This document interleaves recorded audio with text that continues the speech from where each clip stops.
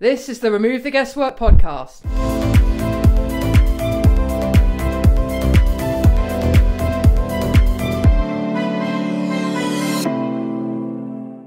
Hello, welcome back to the Remove the Guesswork podcast. I'm your host, Leanne Spencer.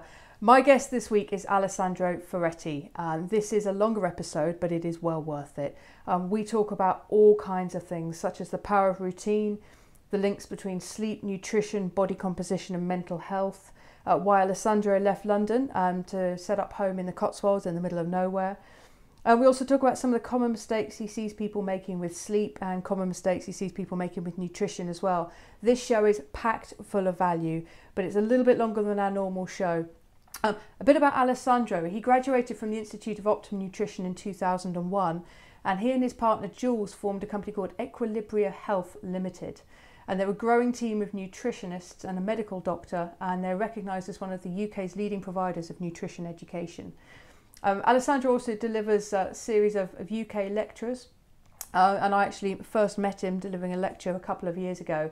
And he's a very well regarded nutritionist. He also calls himself a food behavioural doctor. This is a great show. I hope you enjoy it. I link to everything in the show notes that we talk about, so don't worry too much about taking notes. But in parts it's a little bit technical, but I think you're going to get a lot of value from this. So enjoy the show. Alessandro, welcome to the show. Thank you for having me. It's an absolute pleasure. I'm really looking forward to this. You and I spoke a couple of weeks ago, and you started to tell me the story of why you left London. And if you're okay with that, I'd really like to start there, because I think it's a great story. Sure, absolutely. I'll give you the nutshell version for the sake of your audience. Okay. I used to work in a medical team in Harley Street at the Centre for Health and Human Performance, and that was one of my little dreams, obviously, to have as a nutritionist, as a science-based nutritionist, by the way. And unfortunately, my body didn't seem to like London. I couldn't pinpoint exactly what it was, but the problem was a cumulative effect of London lifestyle. So as we will go through later, I used to track different variables from heart rate variability to heart rate to glucose level, fasting and daily averages. And in a nutshell, the more time I spent in London, the more these variables were not optimal, ending up to a point where I had to take a drastic action. So I moved out a bit and did this kind of test where for a certain amount of time I carried out pretty much, very similar work, same diet, same, and variable got dramatically better. And I did this 3 times. What were the variables?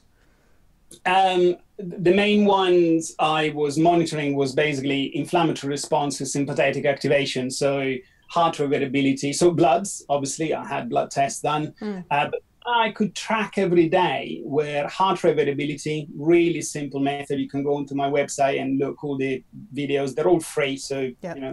I'll link to that in the show notes. Sure. And fasting glucose level. Okay. And it kept, obviously, my diet hasn't dramatically changed in the last 5 to 6 years. Unfortunately, especially in my case, given perhaps a certain predisposition for an increased stress response in an environment where there is lots of stimulation, my body will activate a sympathetic response perhaps more than others. Yeah, and for clarity, a sympathetic response is your traditional fight-flight as opposed to parasympathetic, which is more of the classic rest-digest. So I think I'm right in saying, Alessandro, sympathetic, we want to be in that some of the time for exercise and inevitable stress, but not too much. Is that correct? That's correct. I mean, the body has to, the body, one of my greater scientist research colleagues always used to say to me, you need a certain amount of stress to get you up Monday morning. And that's the whole concept of hormesis, where we provide the body with stressors in order to try to get better. Unfortunately, the constant activation of this system can potentially lead to a derangement of how the body should be working optimally. And it is the fight or flight, but it shouldn't be fight or flight all the time. So we can be happily sympathetically activated, engaging in activity, and then resting and recovery, which is your parasympathetic. However, certain people seem to be more susceptible to be constantly in that state of I call it hyper alertness, or hyper vigilance, or hyper arousal. Different scientists give it a different name. However, if and when chronic activation of this will reach a certain limit, anything above that, then there will be consequences in our physiology. Yeah, got it. It's not a bad process at all. That's not what I'm saying.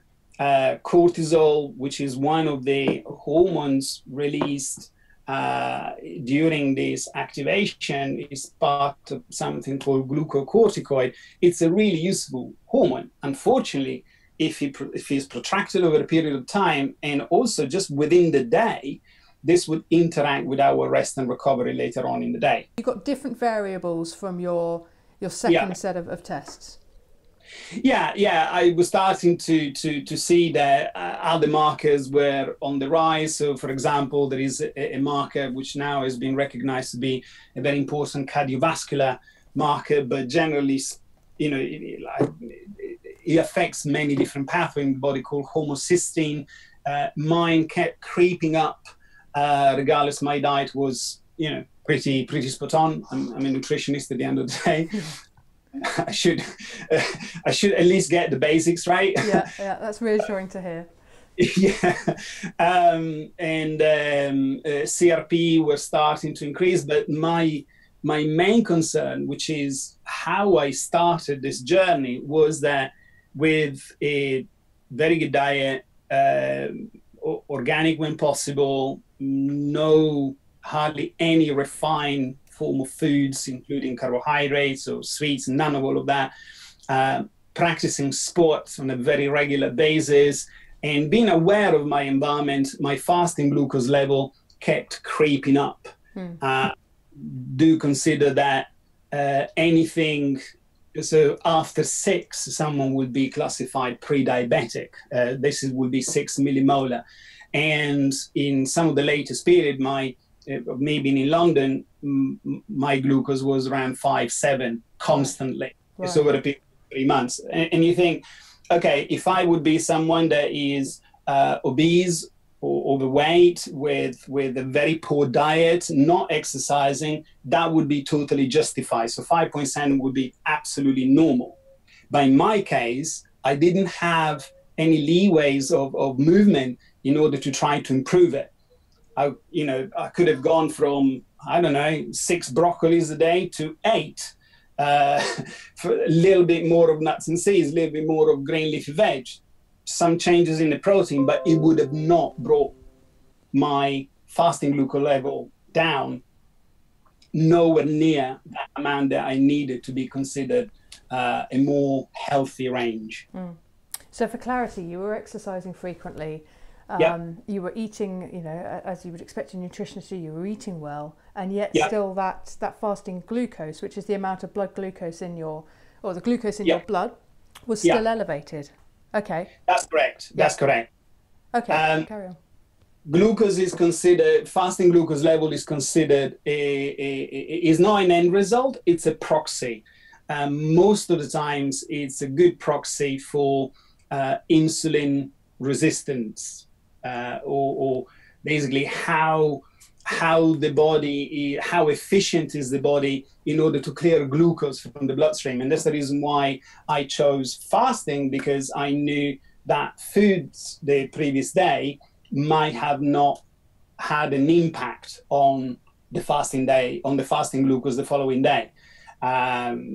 there are other ways of, using glucose as a proxy, like postprandial. So someone eats and measures the carbs. However, this is all a little bit more advanced. But I think if someone tracks fasting glucose level, they can have generally a very good idea on how metabolically efficient their body is, and to a certain extent, merging that variable with heart rate variability, that they can get a pretty good picture on how efficient the body is.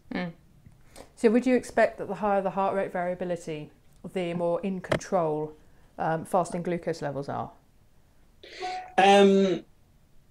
Yes, to a certain degree. So in my research project was an N equal 37. So I took 37 people, all following within certain criteria, which were no disease, not being diagnosed of any form of hypoglycemia, insulin resistant in the last 6 months, not on medication.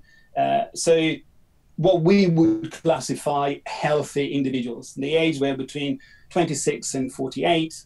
And what was really interesting was that despite the diet, I still had found people that were not aware of being just knocking at the door of pre-diabetic ranges. And that was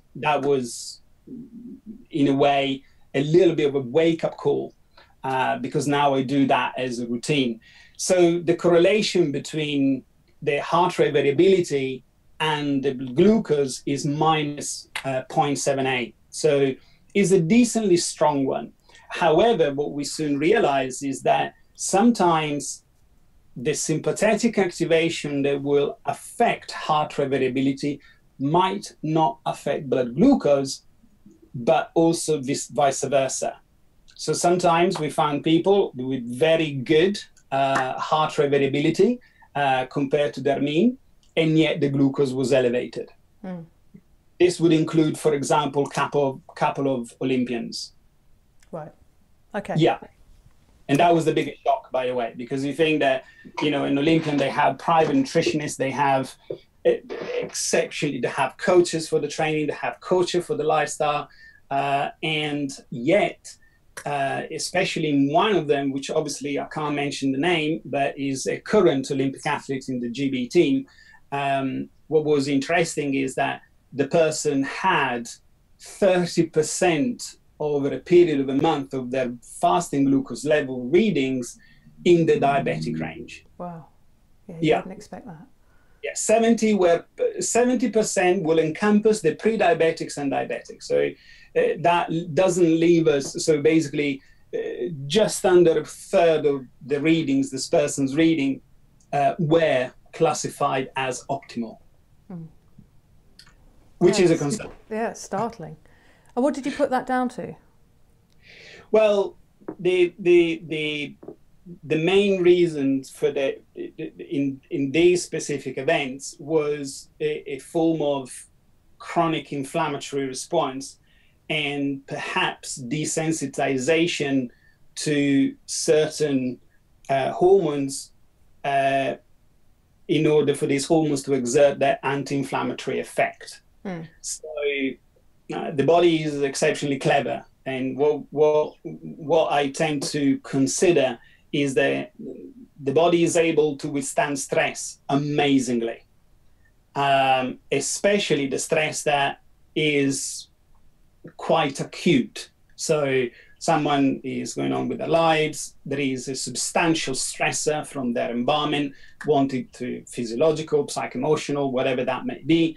There is a big curve, acute response, everything is mobilized, and then it goes back to the mean. However, this is not quite our daily lifestyle, especially in metropolis, because we have one deadline following by another one, following by another one, following by children, and there is this constant protractions of event that will keep this load very high. In fact, I don't call it stress anymore. We call it life load. Yes. Yeah. Because the combination, stress people associate it with work or with that call with someone that wasn't very pleasant or whatever, unfortunately, is a little bit more comprehensive than that in our views, because the life load is the sum of all the things, all the loads that the person has in their lives. And that's the reason why we hardly ever seen a professional athlete that also has another job being successful, because the load is too high. Some of these people train twice a day for 5 days a week.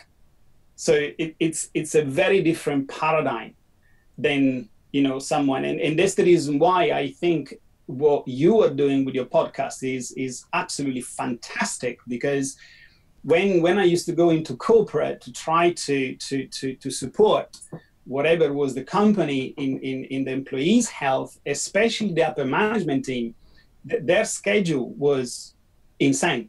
Yeah.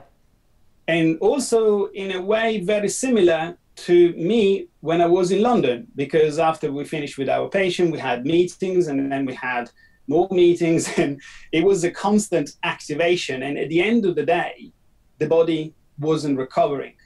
So if we add to that some form of light and simple form of what we call active recovery exercise, fantastic. However, if we add a more substantial load from exercise, this is where I think people will get into troubles. Mm.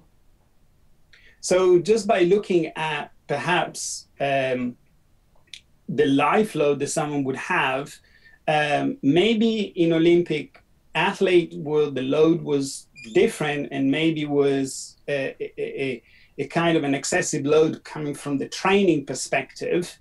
We modified the diet, we spoke to the coach in relation to the training, and things within less than just under 6 weeks started to be very, very consistently optimal. Mm. But unfortunately, this is not normally the case, because people may not even be aware that the fasting glucose level is elevated.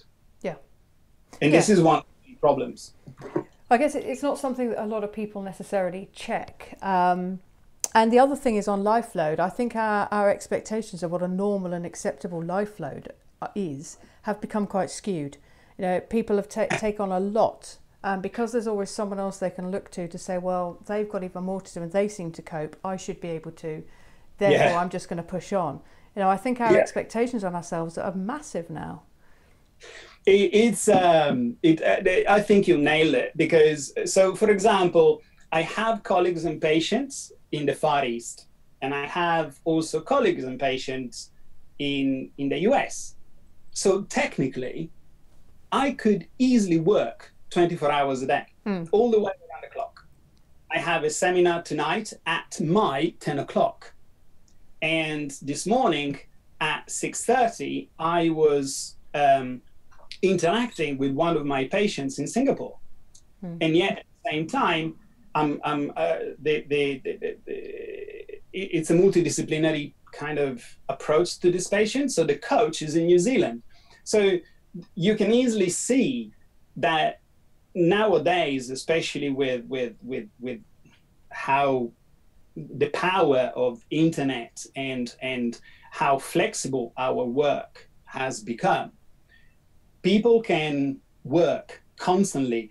And the perception is that if you don't work a certain number of hours, you're lazy, or you're not being productive, or I studied counseling and psychotherapy only for a couple of years at certificate level, nothing major, but it was really, really powerful to connect emotions to what happened physiologically in the body, because I was studying nutrition at the time as well. So I could actually see the stuff that is in the head, as we would divide it here in the West, and then what was actually happening. What would it mean when someone has very high level of serotonin and dopamine not supported by noradrenaline?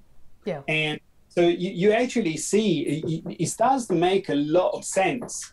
And unfortunately nowadays, what also some people are required to do as part of their job description is quite interesting because I wouldn't sign for that. No. So yes, I think and what surprises me is that some of these people, especially brokers, we tend to deal sometimes with brokers in our other side of the business, and brokers, they know, so I'm going to do this for 10 years. I know I'm going to be completely shattered at the end of it, but once I've done that, then I can relax. And I think, okay, I would really advise you to perhaps have a checkup 2 years into this 10 years goal that you have, because you want to get at the end of the 10 years that you are able to relax. I wanted to come back to something you just said about the connection between the emotional aspect of ourselves and the body. And I think, yeah, there's a very well proven and profound link. And a basic example of that is deep breathing can help change your physiology. There's a strong connection. But how does nutrition interact with those two things? Oh, that's really interesting. The book I'm currently writing, and I won't mention title, so this is not a plug. You can plug it if you like. Well, it's not ready yet. So, okay, coming soon. Yeah. I tend to consider 4 to 5 big areas of our health that can dramatically impact on our health. And I'm going to take a little bit of a dig to all the most recent books where they guarantee whatever goals the person has buying that specific book in 3 to 4 weeks, in 21 days, into whatever. Because these books keep referencing things that normally happen in blue zone countries. So blue zones are hotspots where people live happily over 100. Right. And it's a really lovely book. And what's really interesting about the book is the two people that kind of put it together, they didn't know anything about, or not a lot about health. They were scientists, and they would basically say, okay, what are the commonalities between these people that actually live a lot? And what was really interesting is that it wasn't a vegan diet, it wasn't a meat-eating diet, it wasn't a pescatarian diet. One thing was in common, which is high level of antioxidants from vegetables and plant sources, but that does not make the person either vegan or vegetarian or meat-eater, because some of these groups had a lot of meat, some others had a lot of fish, some others were demi-vegetarian. So what's really interesting is the nutrition plays a part, but the more in line all other factors are in the person's lives, the least is the part that nutrition would play. I'm not sure if this makes any sense. I think so, yeah. So, for example, let's assume someone sleeps very well. Let's assume someone has a good physical activity, so moving around physically, and at the same time, not exercising 6 days in a week for 3 hours a day. So a balanced activity. The level of life load is not too high, so what people would refer as stress, so work stress, family stress, partner stress, whatever that may be.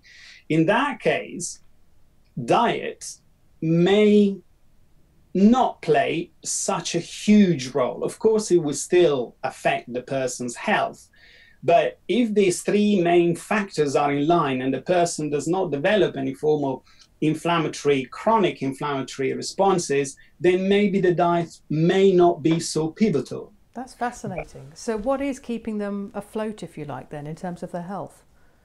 The movement? Well, it's a combination, in our view, is a combination between recovery, lack of stress, sympathetic activation, and movement. So all 3 of them. Now, where is the threshold? Well, this is what we're trying to put into a paper, into a system, in a research project. We're quite at sea still, because it's really hard to define where everyone is different. So, for example, take me, not as an unequal one, but just as an example. in a certain environment, I'll thrive. No changes of any other variables. In another environment, all my physiological variables will actually be not optimal at all. Which kind of brings us back to what we started on, actually. Exactly. The story of you leaving London. So let's pick up from that, if we may. Sure. I mean, that for me was a kind of, I was as excited as the guy that discovered hot water, really, or the sliced bread, because I thought, I just got so excited for something that is so obvious. But I'll give you an example. So the journey into work, and I used to stay at Highgate. I had a place at the back of there is a reservation area, so not a lot of traffic, didn't hear anything from where I stayed, from the flat, and et cetera, et cetera. And it was a simple journey into Harley Street. And I then compare that to the journey that I do now where I live, which is right in the middle of nowhere. Hence, you and I had to arrange a day where my internet was all right. Yes. And thankfully, so far, so good. Exactly. I mean, the closest road to my house does not have road signs and white lines or yellow lines. Does not have any line. Yeah. That to give you an idea of what is the difference. So I see one day I counted 172 billboards to get into Harley Street. That's a lot of advertisement that the brain has to process. Wow. That's a lot of movement. That's a lot of decision. All of that impacting something called thinking latitude. I'm sure that some psychotherapists or psychologists will be terrified on how I am expressing this. However, what I'm trying to say is the brain will be idling at a very different speed from me doing my forms first thing in the morning when I take the dogs out. So you're saying that the brain has got so much to process, so many distractions, so many decisions to make. Just to start with. In that busy environment, yeah. In that busy environment. So any time the person makes a decision, especially depending upon what this decision means for them. So for me, driving, I used to rally drive. So for me, driving is relaxing. Take exactly the same drive in exactly the same car. Someone else could be very, very stressful. And this is the reason why when people say the HPA axis, which is the famous hypothalamus pituitary adrenal axis. So basically what is activated during the stress response, I add an A at the start because to me, amygdala is exceptionally important because what could be a stressor for me may be relaxing you. So you do a certain type of meditation, I go bananas. It just winds me up. If I practice my forms really slowly in a very pose and control manner, right in the middle of the wood, then to me, nothing can get close to a substantial increase in heart rate variability during that performance. Yeah. So for clarity, heart rate variability is the interbeat interval, isn't it? And a healthy heart does not have a regular interbeat interval. It has an irregular interbeat interval. Is that correct? Yeah, that's correct. So the more relaxed, seemingly the heart is, meaning the sympathetic is not taking control of the heart system, let's call it. The more are some subtle variations within the heartbeat, and I'm talking, fraction of a second, not. It's not arrhythmias, just to be clear. Yeah, gotcha. So, and how can people track their heart rate variability? Oh, easy. Nowadays, the tracking of these, everyone can start. They can start from free apps all the way to track it professionally in corporate, as we used to do, with ongoing monitoring systems in the thousands. So Generally speaking, a phone app is more than sufficient. I tend to use mainly two. And, you know, if you want, I can mention it. But all of these are actually, I just done an updated few videos on my website as well. So yeah, I mean, feel free to mention what you use. Yeah. Oh, okay. So for general population, I use something called Elite HRV, or one word. Got it. I'll link to that in the show notes. Yeah, I've used that as well. Oh, right. Okay. There is another one that is perhaps more suited for sport, which is HRV for the number training, all one word. Yeah, okay. HRV for training, where 4 is a number. Okay, got it. That gives all sorts of statistics and things, and it's a little bit more complex. But any of these two can work. On the Elite HRV, you may have to buy a sensor. They're just launching their own sensor, which is I'm just about, hopefully, to receive soon to test it out. Otherwise, people may want to consider buy something called Oura Ring, O-U-R-A. Yeah, where I'm wearing one. Oh, there you are. Okay, yeah. So am I. And that will give them a baseline. May not be as you know, absolutely minutely precise as the two snapshot, but also they give different information, so you can't quite compare the two. The beauty of the Oura is compliance. You put it on, and then every 2 days you charge it, and you forget you have it, and every morning you get a score. Yeah, it's an amazing bit of kit, actually. And what I also love about it, we haven't touched on sleep yet, but it is extremely accurate for sleep composition, sleep duration, sleep latency. It's a fabulous bit of kit. I've mined 6 months of data out of these 37 individuals, and people that had the Oura, I was ecstatic. It's treble the work, because I was mining the data, looking not just at the final score. I was looking at REM, deep sleep, interruptions, disturbances, and etc. So I mined the whole sleep, and really, really interesting patterns in relation to fasting glucose level. If there is one thing that probably I would make sure that people focus, will be sleep, but quality sleep. Yeah. Someone that comes to me and upon me asking them, how's your sleep? And they say, oh yeah, it's all right. To my slight OCD brain, that doesn't mean anything. I struggle to compute that. Yeah, and I think people's idea of what a good night's sleep is has changed. I read a statistic, I cannot remember the source, but I think it's something to the effect of we're sleeping an hour less than we used to. And I have frequent conversations with people about how they sleep. Yeah, not bad. And when you drill down into it, they're up twice for the night in the loo. For the loo in the night, sorry. They are waking very early, sometimes not being able to get back to sleep, but on balance they feel okay, and hey, their mate doesn't sleep that well either. So again, it's our new normal. It's a really odd one. And going back to your question, Leanne, so you can imagine that someone that doesn't sleep well, that doesn't really move or exercise, and has very high level of stress, then diet becomes exceptionally important. Right. Because the other three are completely out. So the diet takes then a major role in maintaining the person's health, or trying to maintain the person's health.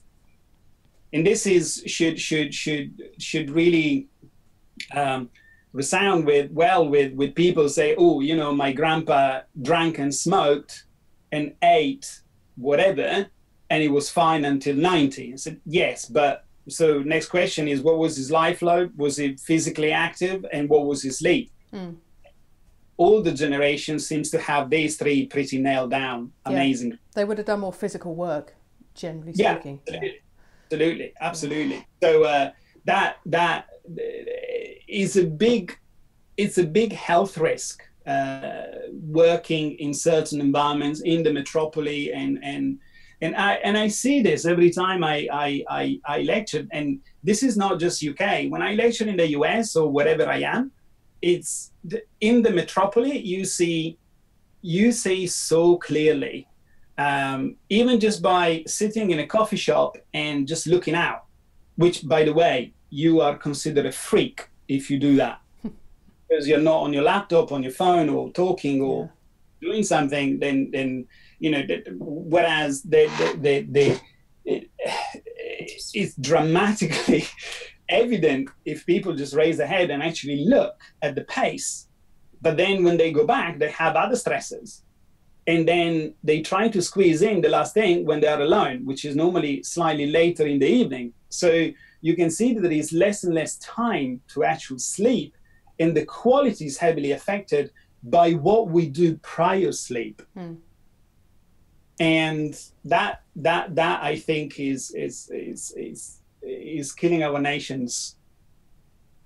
What are some of the common mistakes you see people making with sleep?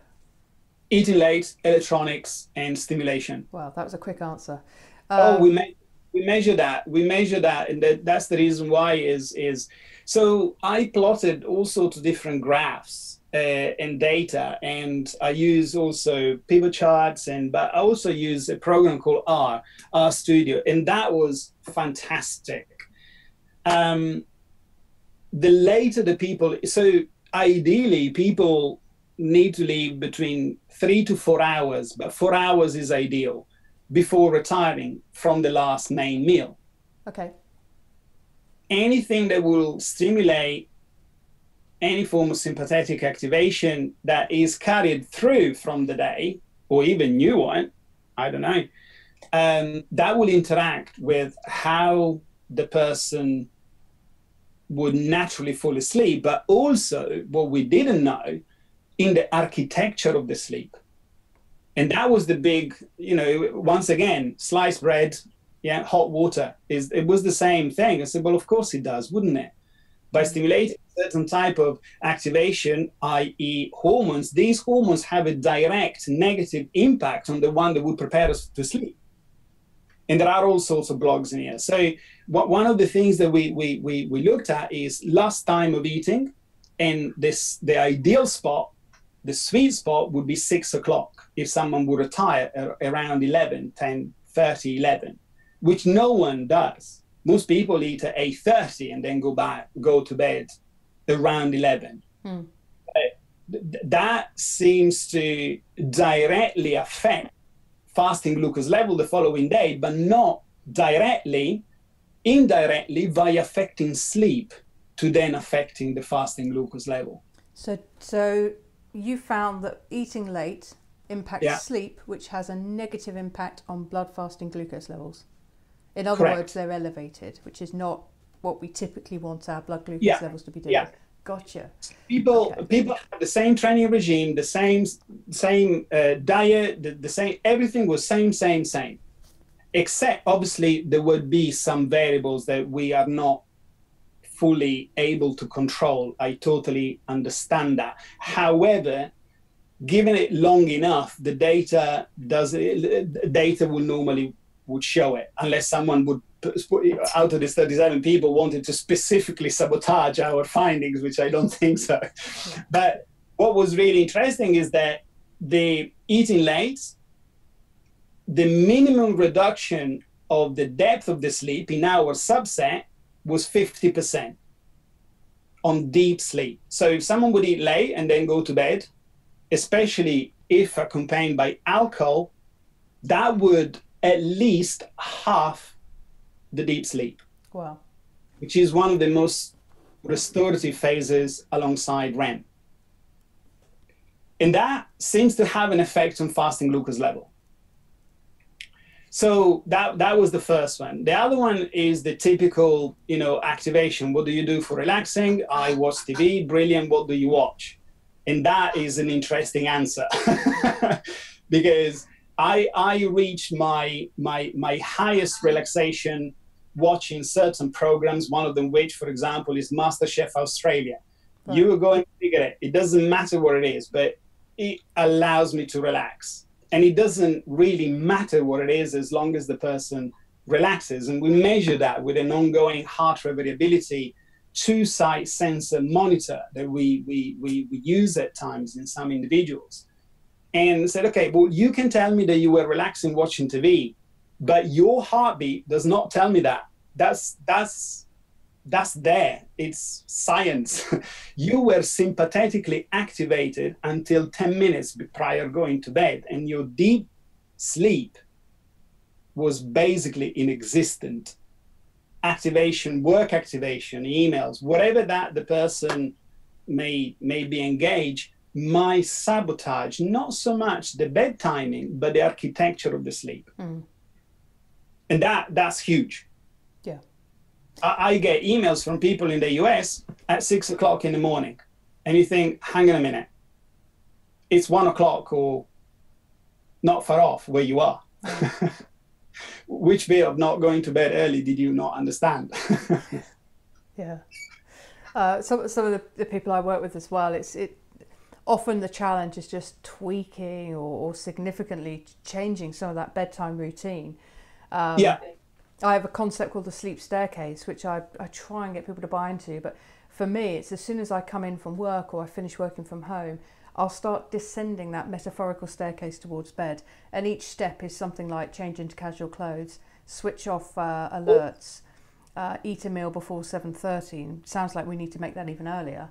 Put on the blue light blocking glasses, watch something relaxing, and so on and so on. All of which takes me down to bedtime. And more or less that's what I maintain. And but sometimes, people have got some really out of sync habits, and looking at electronics in the middle of the night because they can't sleep is another big one. Oh, that's a disaster. That's add insult to injury. Have you got any actual statistics or numbers around what electronic devices do to melatonin production? Oh, blimey, there are ample. Just in my research collection program, I have a whole folder on it. Right. So in a nutshell, is dramatic because it just changes the architecture of the sleep. So we have known that given a certain intensity of blue light, I know that people can start to argue, well, if I look at the phone, it's not that big. I have, in some of the recent software, there is a night mode. Okay, that night mode still is not sufficient. I have a colleague that measured that with a spectrometer, and it still does not stop the blue light. And the blue light is the wavelength, by the way, not the color blue, right? Which mistake I did. Yeah. And I looked like a right plonker when I asked the technician. Okay. Well, good to clarify for the listeners and me. Yeah. He said, right, we're talking about blue light frequency, not the blue color, which it can have a lot of blue light frequency in it. But and I went, right, I just asked a dumb question, didn't I? And went, yes. But I say, okay, fine, let's move on. What was kind of, once again, really bringing it back to simple things is that the blue light affects one of the main hormones that prepares us to actually sleep. And if that is not optimal, then the architecture of the sleep is affected, which then affects our recovery, which then affects our physiology. So blue light blocking glasses is one problem, but I would also argue that depending upon what is it that you do may have also a bigger or a smaller impact. So for example, if someone is replying to an email that is rather unpleasant, plus the screen, then they get a double whammy effect. Yes. They're negative. Whereas someone is watching a TV and the TV is quite far away, and maybe the wavelength isn't affecting too much melatonin, then maybe that wouldn't be the case for that specific person, because the enjoyment of the program is still a routine that they have, and maybe the effects of that are marginal. And this is actually was reflected in what we have measured. However, we made assumption based on what we measured because we did not go out and test that specifically. So I can't make inferences on that. However, if people Google or Google Scholar blue light and melatonin and sleep, they find, I tell you something interesting. A few days ago, I was doing some research for a patient, and I came across a paper where they actually use blue light and darkness to reset circadian rhythms in shift workers. Okay, go on. That was amazing, because well, how can we use something that isn't great and use it to our own advantage, or the advantage of some people that don't really have a choice, or they like their job and they need to patch up a bit on their health, and they were actually using exposure to blue light in order to reset the circadian rhythm. And what was even more interesting, they also use meal timings. Right. Fantastic. So through the environment, looking at the light-dark cycle and meal timings, people had less deviation from health. And it, to me, was great, because that summarizes some of the points that we have also observed that we didn't know we were going to be observing later on, because we didn't have that in mind in our research project, but we also observe it in our study. So were they using something like the human charger or retimer glasses? What were they using to get that blue light? They were trying to basically, whoever was doing the study, so part of the subset population, they were using systems to enhance a certain phase delay or phase advance, meaning to change the actual circadian rhythms to getting some rhythm. So involved, interestingly enough, blue light blocking glasses, and involved all. In fact, I ended up contacting an optician in Cheltenham that I said, look, I'm going to do some work. Will you be able to actually stock some of these blue blocking glasses, because you can get them very, very cheap, but they look very cheap, and they're not tested specifically for that. And now with between 80 and 100 pounds, people can get a very good quality from the UK, here in the UK. Now this optician actually stocks them. Yeah, I actually saw that. It must have been on one of your social media channels. And again, I'll link to it in the show notes, because I recommend blue light blocking glasses and wraparounds for people with prescription lenses all the time. And correct. I used to get mine from Swanwick via Amazon, but the wraparounds are out of stock. So I will link to that in the show notes, because that's something I would recommend everybody wears in the evening, no matter what you're doing. Blue light blocking glasses, so you do your best to allow melatonin to do its job, which is preparing us for bed. And alongside with stimulants, alongside with hyperarousals and activation, or hyper engagement, like as I said, emails or horror movie, whatever the person. So basically, this is the power of routine.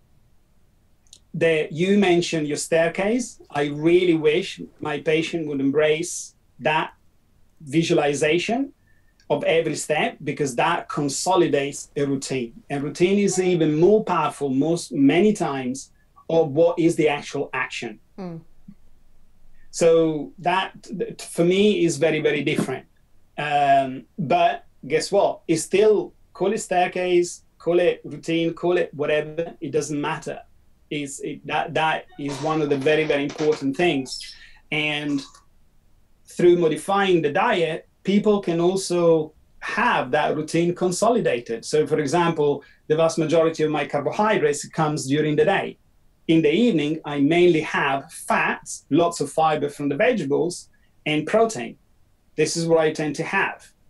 And my body kind of gets used to that.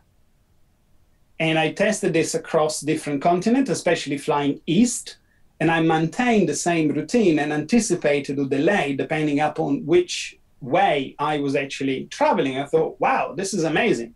Let's get some patients and they do the same journeys and testing on them. And inevitably, all of them found some substantial changes. However, you know what was the most profound change that had the highest correlation in our subset? Go on. Watching the sunrise. Right. And that was what resets that the circadian rhythm. Tell the body, now is the day, start. Yeah. And this is sounding very fluffy, but unfortunately, that is what for us had the biggest correlation. Yeah. I'm not surprised. I mean, in the work that I've done, research that I've done, which is not to the degree that you're doing at all. So it's why it's so interesting to hear what you're saying. But making sure you get as much natural light first thing in the day as possible, certainly from my personal experience, is absolutely pivotal. And I like to say that my sleep, the quality of my sleep tonight was already dictated in part by what I did when I woke up and the routine, you've mentioned that I have in the morning. And getting that natural light in as quickly as possible is something that I recommend to everyone that we work with. Yeah, well, I'm sure they are consistent with what we found. And, as I said, we don't have anything to sell or promote, but this is what we have observed. It explains a lot about people working shifts or working too late into the evening, or consequently not sleeping well, or not seeing daylight during the first part of the day, or eating in when daylight is far gone. One of the simplest rules I tend to advise is try to eat with daylight.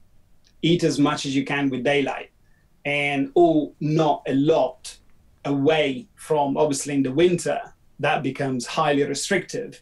But, eating again around 6:30 has shown to us to have a dramatic beneficial effect compared to the group that ate at 8 or later. Right, that's great. So eat as much as you can within the confines of daylight. Yeah. I love that. And what are some of the other common mistakes you see people making with nutrition? With nutrition? Yeah.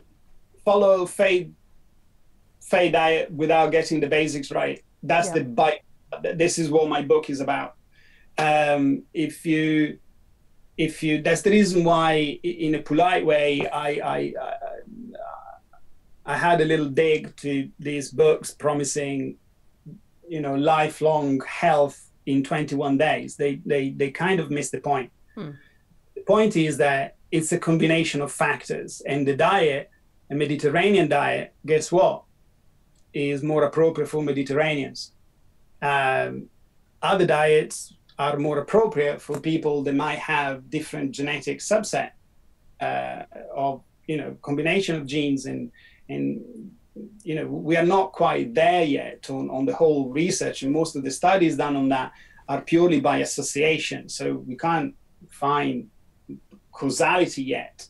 We're starting to, but we're way, way, way behind. But most of the times when I see people, what do you think of, and they name you one of the most recent trends in food, from goji berries to whatever. And you think, okay, so are you eating enough vegetables?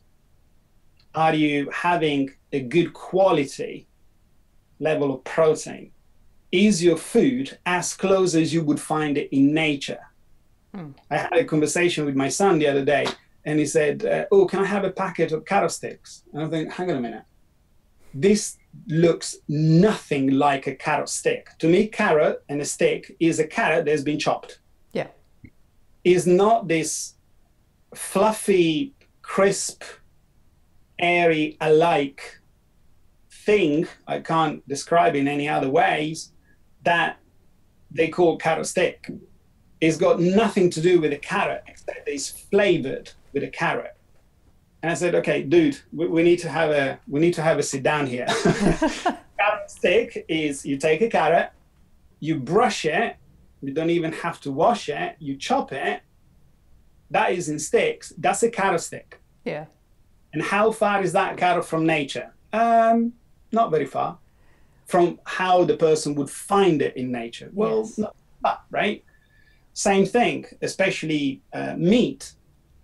Mincemeat has a very different load than exactly the same meat in a full form, in the form of a steak, for example. Fish fillet and fish fingers is exactly the same scenario. So from the time that we start to process the food, there are all sorts of processes that would potentially be detrimental. A group of researchers at the University of Leicester actually found that despite the quality of the food, so even high quality food, just the processing can potentially lead bacteria, even when refrigerated, when the food has been processed. So it doesn't matter if it's organic or non-organic, it doesn't matter. But going close as possible on how the food was found in nature, prepared, cooked, and eaten within a certain amount of time, and get the basics right, to me, if people would do that, I think 70% of the people would not need any form of therapy or any form of counseling or any form of going and see someone about the diet. Because you think the link between nutrition and mental health is that strong? Oh, yeah. I mean, it can be strong. Sorry. Yeah.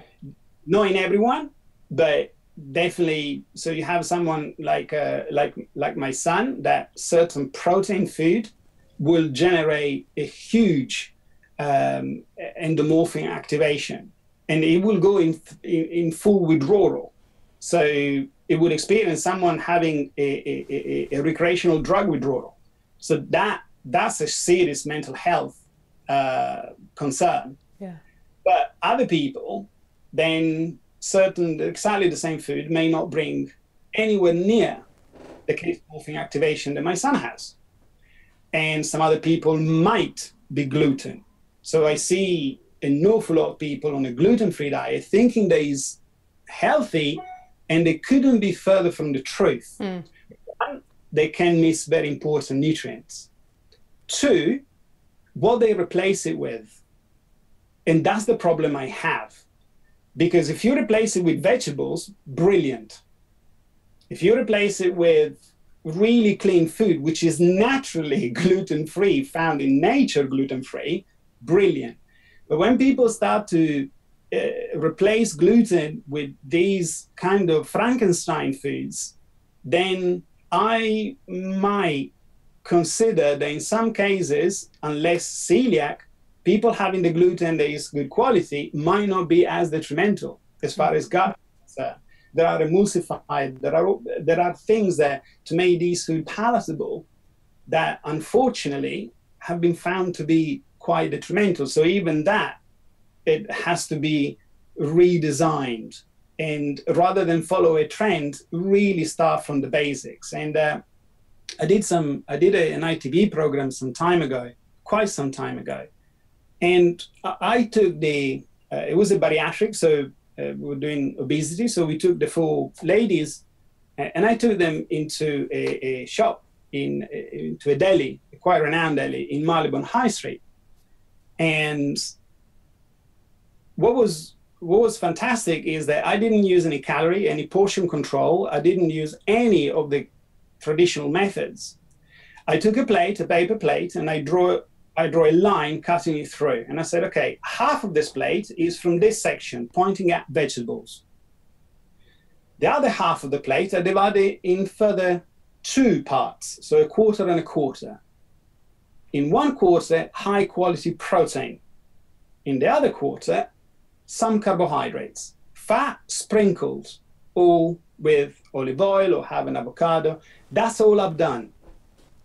And it's really interesting that, some of the prices that people charge in Harley Street to have something not that dissimilar from that. And the lady, what was fantastic for me as a nutritionist was that not only they achieved what they had to achieve in this program, it was called This Morning, I think, the program.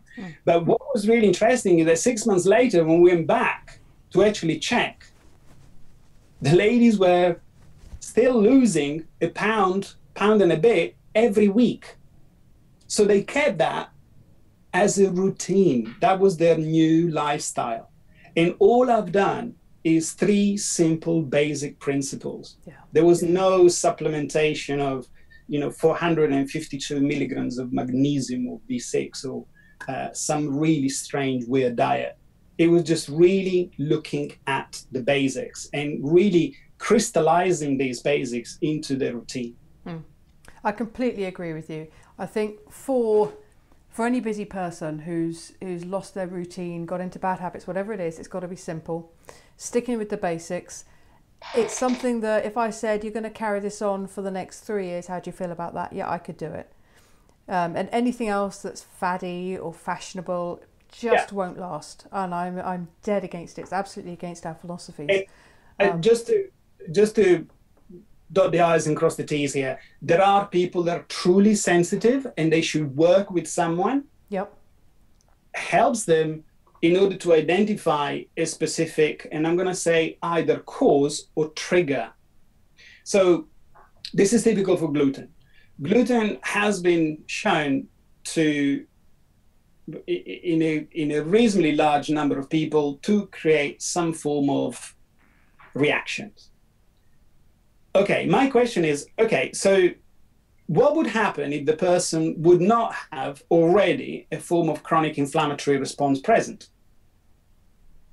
And that is when it becomes really interesting. So gluten in some individuals may be the trigger that will manifest symptoms because of all sorts of other predispositions that the body has. But then they say the gluten is causality. And in this case, I don't agree with that. In some people, definitely is. They have a true immunological cascade of responses that will lead to an autoimmune disease. Mm-hmm. That's fine. But if people will be, let's say, healthy and not have a chronic kind of degenerative inflammatory process present day in and day out, stress, poor sleep, and et cetera, then gluten is not a cause of the symptoms. It's just the last straw that broke the camel's back. It's just the last step. In this case was gluten, because we have gluten 2 to 3 times a day as a minimum, most of the times. But it could have been something else. And this is where the danger is. So there are some people that are truly sensitive, and I'm not belittling this at all. I'm just saying that I found a substantial number of people that instead of being on a gluten-free diet, they should have had more colorful vegetables. And just they should have more vegetables, full stop, and perhaps have less refined food. And if they have pizza or pasta of a good quality, nothing happens. And I'm one of them as well, by the way. Yeah, I completely agree. I follow a predominantly plant-based diet. Minimal refined carbohydrates. I've actually got this 3 token rule. So I've got 3 tokens for refined carbs, chocolate, sugar, that I can have a week. So it feels permissive. Today I had a apricot Danish, and that's my 3 tokens done for the week. So I thought long and hard before using that last token, and that works really well for me. So it's not a completely perfect diet, if such a thing exists. Plenty of water. I mean, I happen not to drink alcohol. Few fruits, not too many. Meat twice a week, oily fish twice a week. I also take a krill supplement. And that for me is the basics, really. It's just a lot of vegetables. Yeah, and yeah. They're delicious. Lots of different colours, textures, it's... Yeah. However, that takes commitment, Leanne, if I may say, because... Yeah, I've worked up to that. That has been a process of a couple of years. I spend most of my time in trying to not convince people what is good and what is bad, as I don't tend to say good and bad, but in trying to develop healthy routines. So am I a nutritionist? Ish. I think I'm more of a food behavioralist. I don't think there is a qualification for that, but this is where I got a bit more the merge of the studies in counseling and psychotherapy and merging with the nutrition, because at the end of the day we're still habitual animals. And if someone says to me, what are you going to eat today? I don't know, but I open the fridge, I automatically do it. I don't have to think, oh my God, I need a recipe for this. Whereas now you can see the value, which I would never have seen unless I would have studied it, in microwave spaghetti. I could not understand. It takes 8 minutes to cook them from fresh, right? Mm. What is the sense in sticking on the microwave for 6 and you have something out of a tin? And it didn't make any sense to me until someone said to me, when I get home, I do not want to think. I want one thought is to press on my remote control and the other one on in the microwave. These are what I've got left. And we go back to the thinking latitude. Yeah. They had so many thought processes during the day. They're mentally exhausted. And even thinking about what shall I chop automatically as an open question requires more work. Obviously, I'm exaggerating this, but it's not actually that far off. Because some people just want to go pre-ready meal is a ready meal. Jamie Oliver, regardless you like it or not, has multiple time demonstrated that he's not far off for roughly the same amount of price. Yet, what does he do? It's a chef. It requires preparation. And for people that they don't know about it, they need to go and search for a recipe. They need to follow something. They need to think more. And this is where do you put, where do you put your eggs, in which basket? Yeah. In your work basket or in your health basket, or this is, I spend more time with my patients. Yeah. Yeah, I love that. I mean, we need to wrap up. I'm mindful of your time, but I've got a concept of an energy jar, and it's something I only realised recently. You've only got so much energy. There isn't a pot for getting to work, a pot for work, and a pot for exercise, and a pot for the rest of the day. It's just one pot. So you've got to eke it out and appreciate that if you've already blown half your energy on a tense working day, you haven't got much left when you get home. Set it up so that you've got as few decisions to make as possible to keep things really simple. So I think we're very much on the same wavelength. You've given us loads of value. Thank you very, very much for that. Just tell us briefly, we never got to the end of your story, but you left London. Just outline the setup you've got. I'm very jealous. Outline the setup you've got there now. I live just at the edge of the Cotswolds, so between Stratford-on-Avon and Broadway in the Cotswolds, and I'm just basically surrounded by woods in a few minutes from a town or village, even I should say. And one of the biggest changes in my health was getting a dog. Well, 2. They force you to get in the daylight despite the weather. They really mind. They force you to stay out, and they force you to move. And it's really interesting how then you plan your habits around one healthy habit, just one. But that automatically prompts your day, because it's okay, as soon as I wake up, I won't have anything to eat. I have my glass of water and et cetera, et cetera. And then I go out and do some very slow form of physical activity whilst the dogs chase pheasants and et cetera, et cetera. I don't hunt, by the way. They try to chase. Yeah, gotcha. And then when I get back, I have a certain routine. I prepare my breakfast, and then up until 11, generally I don't check certain emails or certain social channels. And then once I have done that, so I get to 11 o'clock, and basically I feel I have been already fairly productive. So if anything else goes wrong, then still okay. And this looking out on woods is tremendously soothing for me. And I'm going a bit fluffy here, but it's calming in whichever way you want to see that. And I wouldn't right now. I wouldn't go back living in a metropolis.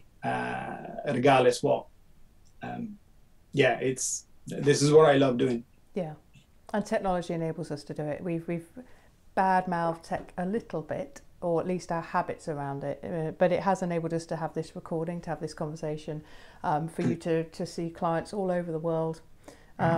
So, okay, well, let's wrap it up there. I am very jealous of your setup, and I'm only a few years behind you, I can promise. You're welcome anytime, Leanne. Well, I might take you up on that. Alessandro, thank you so much for your time. I will link to everything that we've mentioned and to your websites, and in the if there's anything else you want to send me, I will link to that in the show notes as well. Sure. Thank you very much. Very, very welcome. It's been a pleasure. Brilliant. Thank you. Thanks for listening to the show. If you've enjoyed what you've heard, help us to reach more people by leaving a rating and a review on iTunes. We would really appreciate that, and it would help us to spread the good word even further. Thanks again for listening. We'll see you on the next show.